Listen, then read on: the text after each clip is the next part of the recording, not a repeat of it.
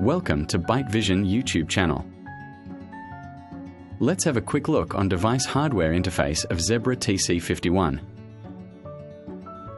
Preparation. Back up your data. Make sure to back up any important data on the device before starting the update. Ensure the device is fully charged or connected to a power source during the entire process to prevent it from shutting down unexpectedly. Here is a general outline of the steps for upgrading the OS using a MicroSD card, Zebra TC51. Go to the Zebra Support and Downloads website and locate the appropriate system update package for the TC51. Download the zip file to your computer. Copy the zip file to the root directory of a MicroSD card. Insert the MicroSD card into the TC51. Power off the device. Press and hold the power button and the volume up button simultaneously until the system recovery screen appears.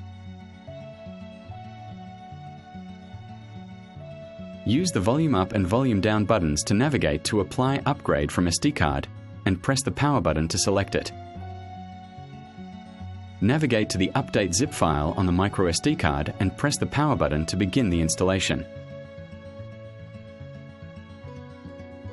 The device will install the update and then return to the recovery screen. Press the power button to reboot the device. Remember to verify the new OS version in the device settings after the process is complete.